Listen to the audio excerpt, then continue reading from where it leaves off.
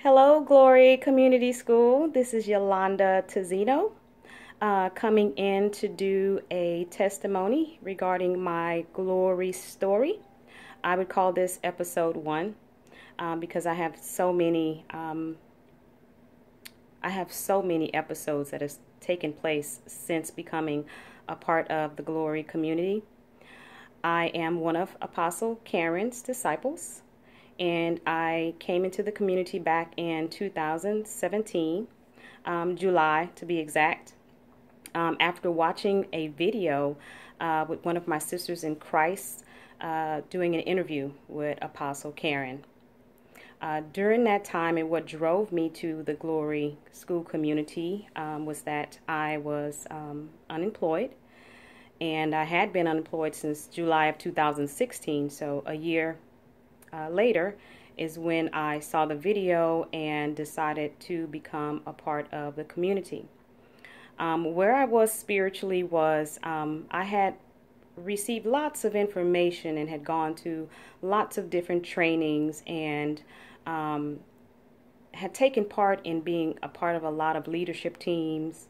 And there was lots of building and lots of building and lots of building, but I still felt stuck and stagnant in some areas that I had come to identify were patterns and cycles is what I would like to call them at this point.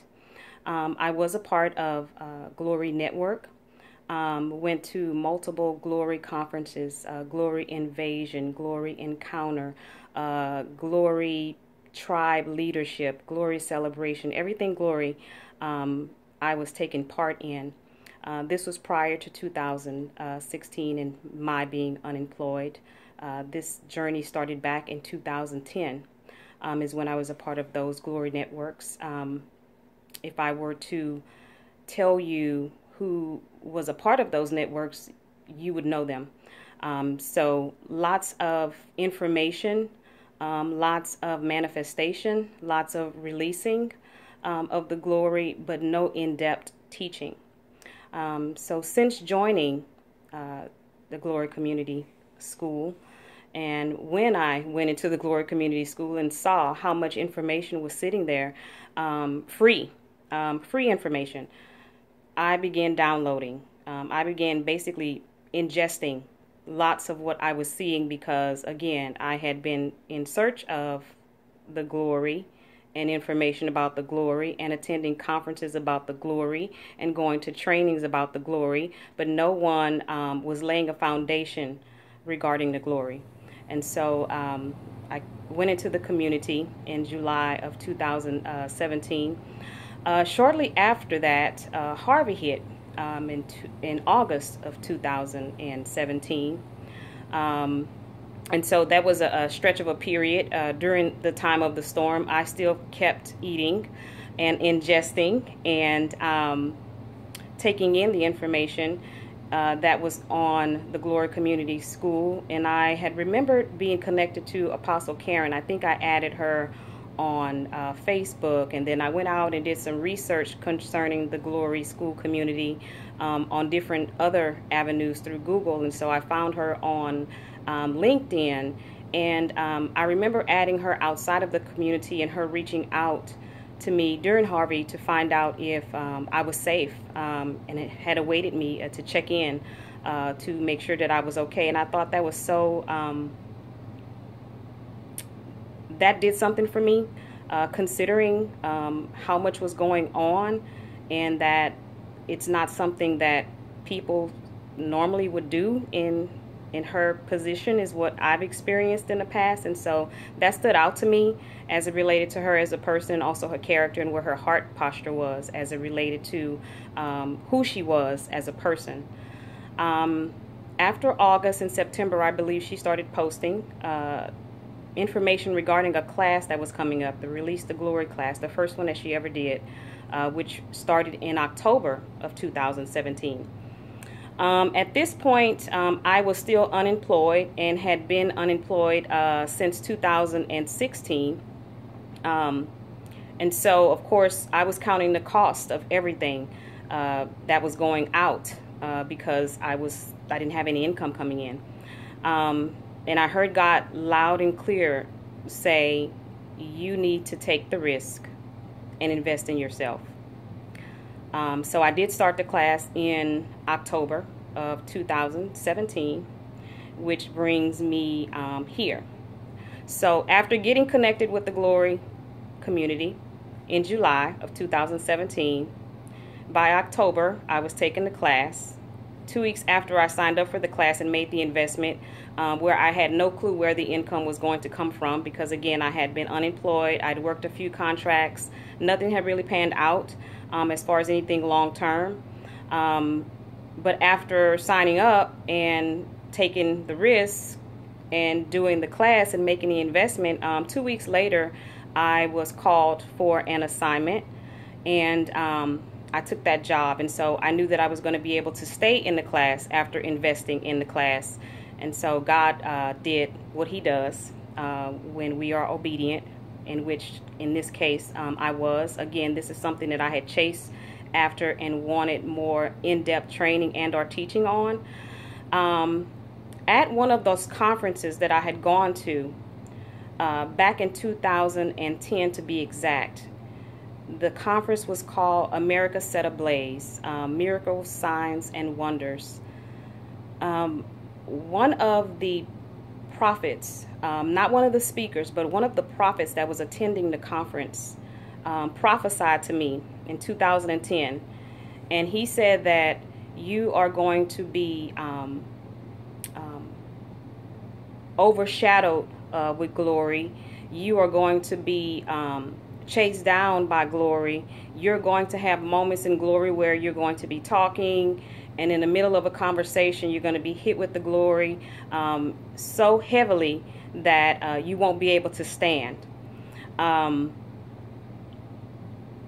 stood out to me as I continued to chase and or seek out. Although no one was teaching in depth about the glory, and I'd had glory encounters and glory experiences, I felt like if I was going to be walking in something of that magnitude, that I should probably invest in knowing more about it if I was going to have those types of experiences. And so being a part of the glory community has helped me to get connected with that, to build a foundation and to gain more understanding, and to learn what it is I would be carrying and or even releasing. In the process of me taking the risk, in the process of me getting the job, I became a disciple and or mentee of Apostle Karen. And in one of our sessions, she asked me if I wanted to work a real job, or if I wanted to accept a job, or was I praying about a job? And I told her yes. I'd gotten a job in October, and I had been a contractor for quite some time. The opportunity to work there full time was not even an option. It was a company that had been a part of the downturn during the oil and gas. Well, there's a boom, and then there's the times where it kind of just slides down. So they are just in the process of regrouping and basically getting back established and getting back to where they're used to seeing their numbers, so to speak. And so an option to become a regular employee or a full-time employee was not available. But for myself, in my heart, I had been praying about working full-time, because there were some things in my heart that I wanted to do for myself, and God knew that. So she had no idea that in my heart that I was praying about having something stable.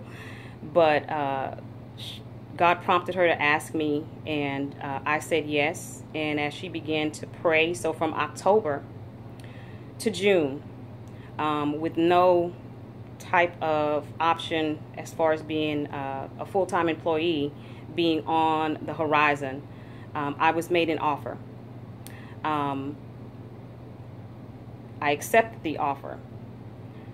I did not become an employee until July of 2017. So we're talking about a year from the time that I became a part of the community, July of 2017.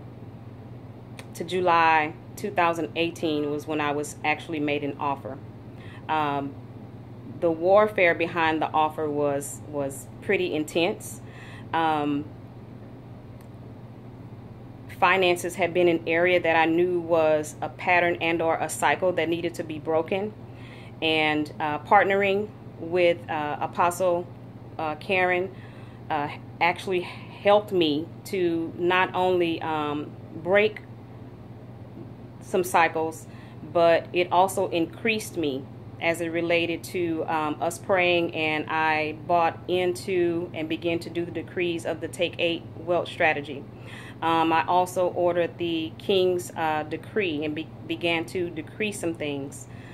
When I was made the offer was more than what I had made, not only on the assignments that I had worked from 2016 through 2017, but it was more than every job that I'd had in the past.